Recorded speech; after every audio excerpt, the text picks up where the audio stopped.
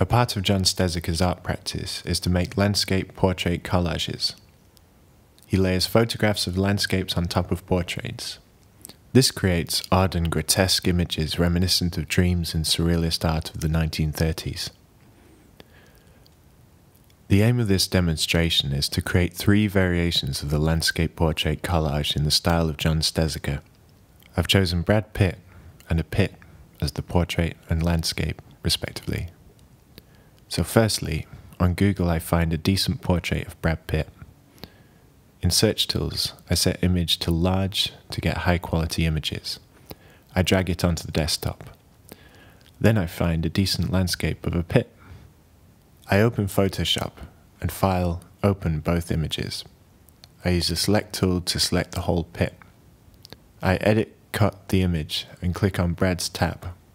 I then edit, paste the image on top of Brad.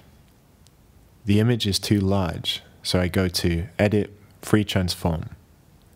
Now, by clicking and dragging the corner, I can shrink the image to an appropriate size, and drag in the middle to move it around.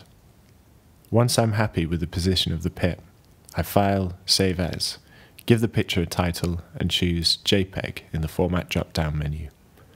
OK.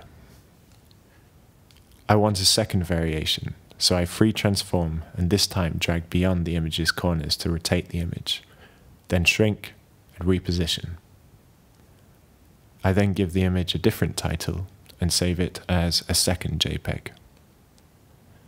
I free transform and manipulate the image again and save my third variation. You can do your own landscape portrait collages using other images.